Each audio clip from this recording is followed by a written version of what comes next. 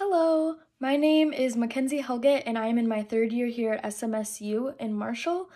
I am an early childhood education major and I'm looking forward to meeting and working with you all this semester.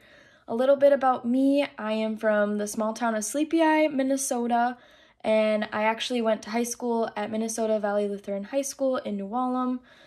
Some more about me. I just took up a new teaching position as an assistant toddler teacher at Martin Luther College's Early Childhood Learning Center in New Ulm, Minnesota.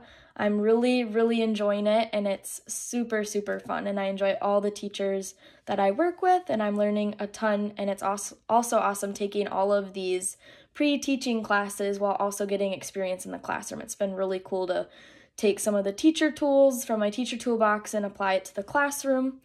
Some more things about me. I really enjoy doing anything outside. In the summer, my big things to do are water skiing because my grandparents own a lake house, so I spend a lot of time there.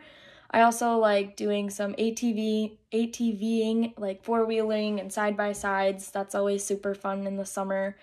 My family farms, so they have a bunch of fun equipment to drive and ride along in, so that's been really fun. I was also a competitive gymnast for almost all of my life up until my senior year of high school.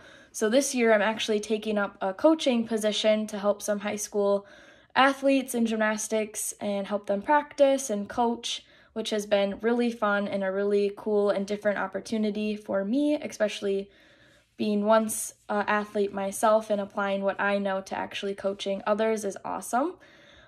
So I'm looking forward to that. Another side gig that I've kind of been doing is creating floor routines for younger girls that were on my previous team at my home gymnastics club, which has also been a really fun experience. And yeah, overall, I'm looking forward to really meeting all of you and getting some more tools in my teacher toolbox through this class.